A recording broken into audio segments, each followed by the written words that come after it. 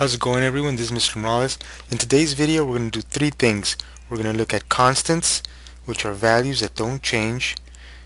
Number two, we're going to modify a string to uppercase using the dot to uppercase method. And number three, we're going to add double quotes to your string. So let's get to it. So in this program, what I want to do is I want to have two text boxes. The first one is going to be, we're going to change this, so we're going to go to line 23. Let's change first number, we'll change it to first name. Input type, we'll leave it as text. ID, we'll use it, we'll call it F name box. Okay, and our second text box, we will call it wage, and let's do wage per hour. Okay, and you know, it's cool to copy and paste, so I will copy this, paste down here to line 25. We just have to remember to change the ID. We'll change the ID to wage box. Okay, so now we have two text boxes. One will take first name, the other one will take the wage. And if you want to take a look at what we have, let's refresh. So this is what we have so far. So what we want to do is have the user type in the first name, have them type in the wage. Okay, so let's code the clear text function first. That's really easy. So let's look at line 10. It says we're clearing message, so we'll leave that the way it is because message is already here at the bottom. That's for your output. Line 11, get element by ID first. That doesn't exist anymore. We called it F name box. So let's change that to F name box. Let's change the third item to wage box. Okay, so now our clear function is good. Now let's go to line number 7 for our change text. Okay, I pressed the tab a couple times here. Let's start by creating a variable by the name of wage. Let's go to document.get element by ID, and we will be using the wage box value.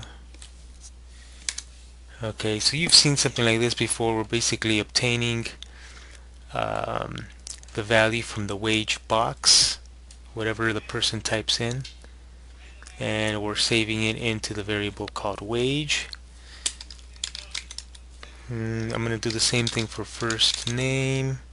I'll create my variable called first name. We'll get document.get element by ID. Okay, so what we'll do here is we'll just copy and paste. It's okay to copy and paste, guys, but this we have to make sure to change certain things. This time we're doing F name box.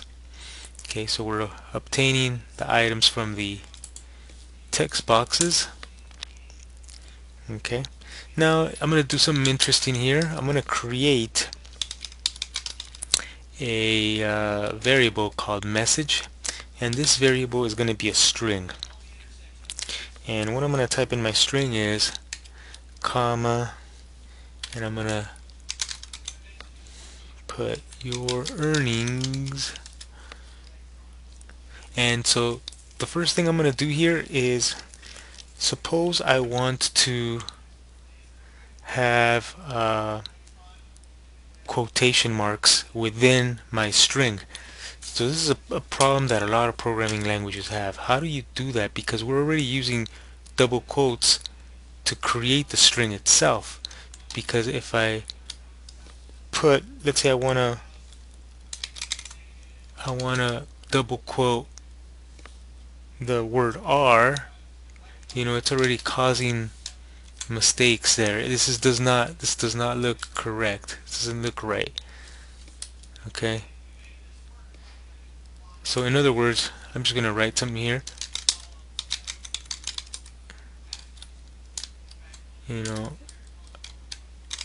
I want this to come out in my code, but this is gonna cause mistakes. See, there's these double quotes. It's not capturing everything. So the way I solve that problem, and you guys can experiment on this and play around with that, but the way I solve this problem is, in order to add quotes within your string, is you have to do the slash double quote, and then whatever you want to put in quotes. Okay.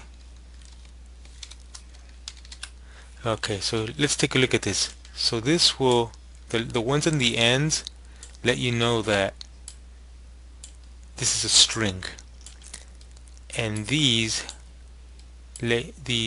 slash with the quotes let you know that the word R is going to be in double quotes. Okay, so let's save that. And as a matter of fact, let's do an experiment here. I'll press enter a couple times here. So what I'm going to do is let's take out the caps lock. Let's do a document dot get element by ID. Let's manipulate the message paragraph tag, the message paragraph tag, and now we're going to put inner HTML equals message. Okay, so I'm going to save that. So we're going to experiment here. So what's going on is I'm just going to output, my output is going to be this message, this variable message here. Let's just take a look to see how this looks like. And all I'm going to do is press submit, and it doesn't work. Okay, so let's find out why. Okay, I think my problem is right here. Forgot to put a semicolon. Let's save it. Let's try it one more time. Refresh. Here we go. So notice how my output has that double quotes that I was talking to you about.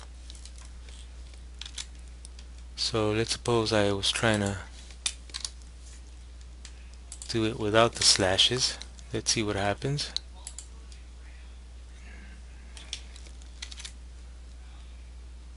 Let's clear it. Oops. Refresh. And it doesn't work. Okay. So it needs to have those slashes.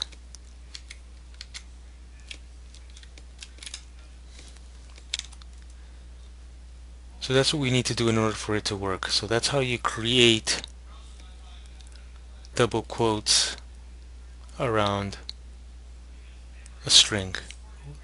Okay, or text within a string. Quotes in text within a string. Okay, let's move on to the next item. Okay, next item. Let's move to line 10 here. And so now what I'm going to do is create a constant. This is a variable. Well, it's not a variable because a constant does not change. It stays, the value stays the same.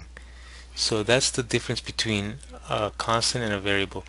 But it is a placeholder. It is holding some type of value, and within this name, which is I'm going to call it hours, and it's a constant because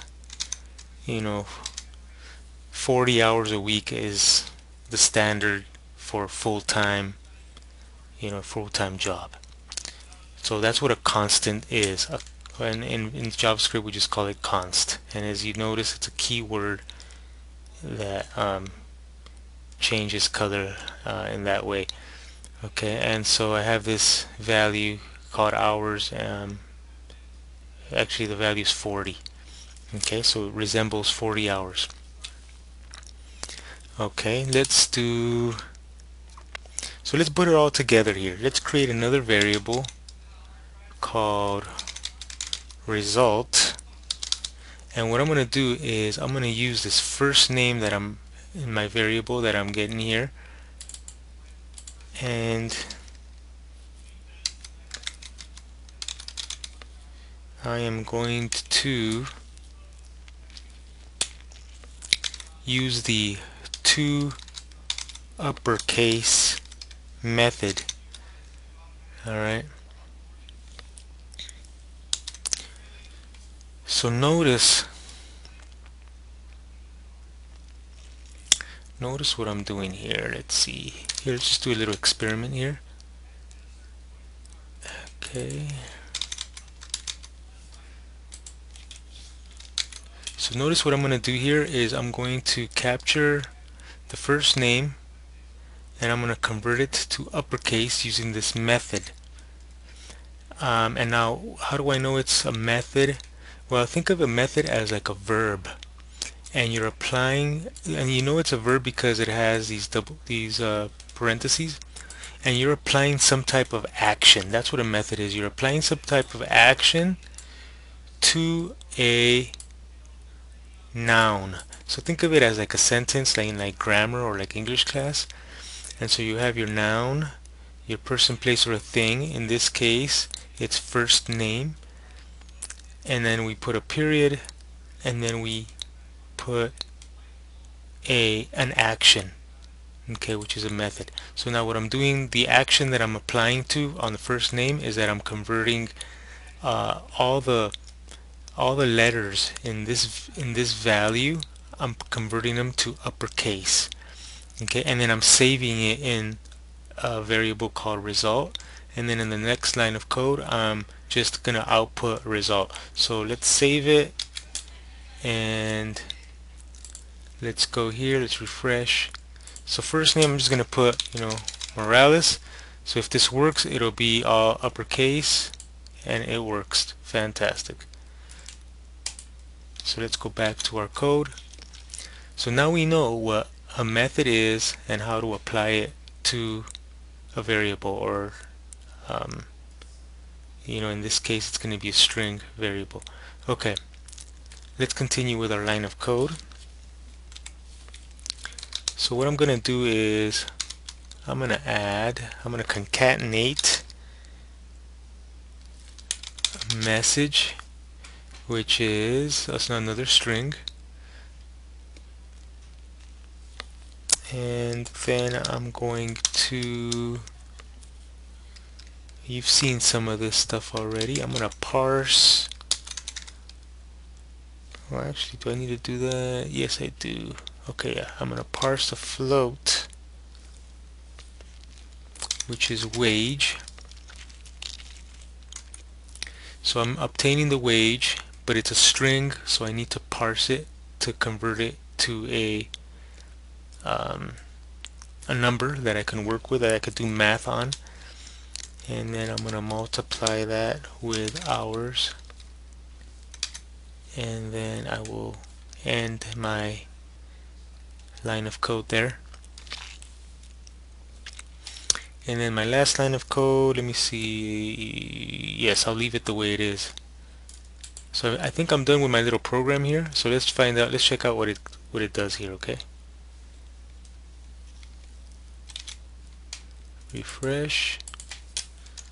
Well, actually, first name is not Morales, that's my last name, so I'll put my first name here. Wage, I don't know, let's just put what, $50 an hour. So when I click submit, Daniel, your earnings are 2,000.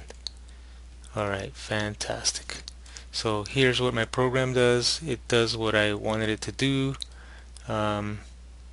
The three things were values, constants, values that don't change, modifying a string to uppercase, and adding double quotes to your string. And just as an added bonus, we kind of did what we did before, which is did some multiplication. Okay guys, so that's a cool little video there on how to do some neat things with JavaScript. See you guys in the next video.